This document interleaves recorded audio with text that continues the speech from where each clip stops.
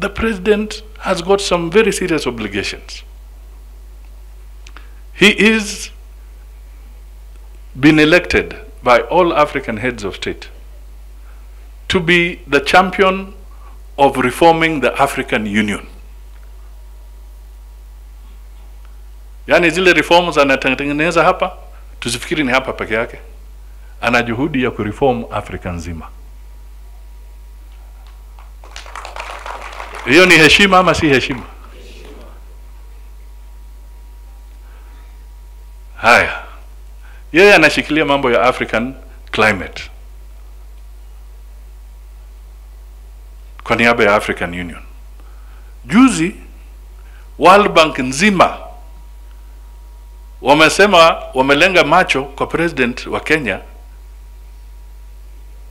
ili awe na kongamano tena kubwa mwisho wa April ya kuhakikisha kwamba anazungumzia architecture ya dunia nzima ya kifedha, ili inchi ambazo ziko na umaskini zipate nafasi ya kufaidika na kusaidika kutoka kwa pesa za ulimwengu. AIDA 21 replenishment. So ladies and gentlemen, these are very serious assignments that the president has over and above taking care of the people of Kenya. Kwa hivyo, we should now focus on helping him to make it easier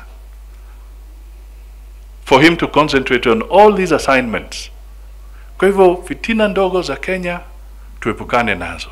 So remember, there are 3 Ramadans, there are 3 Easters, there are 3 Christmases before the election.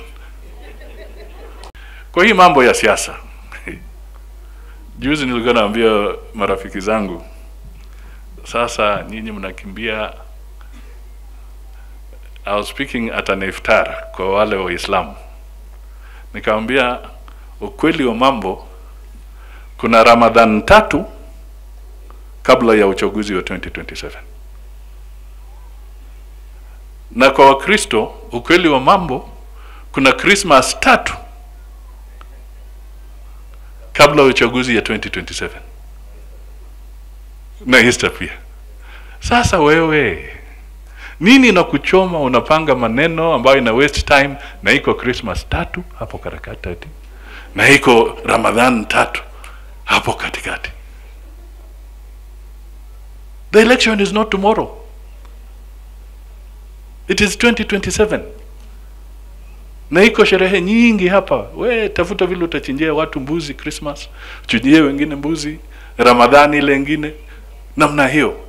But do your work. Tujenge taifa, tusaidie rais wetu. Kwa sababu tunataka 2027 iwe kile mimi naita walk over. Hatutaki asumbukane na mambo mengi. We want to prepare ourselves so that he can have a proper opportunity. And why am I saying that? Not just to preserve the president. The president has got some very serious obligations.